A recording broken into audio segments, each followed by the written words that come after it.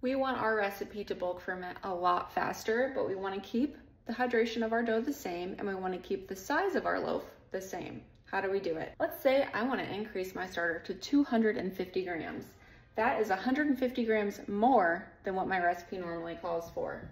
150 grams is effectively 75 grams of water and 75 grams of flour. So if we are adding this to our starter, we need to decrease this from the other parts of our recipe. So I have my 250 grams of starter, but I am decreasing my flour by 75 grams and I am decreasing my water by 75 grams.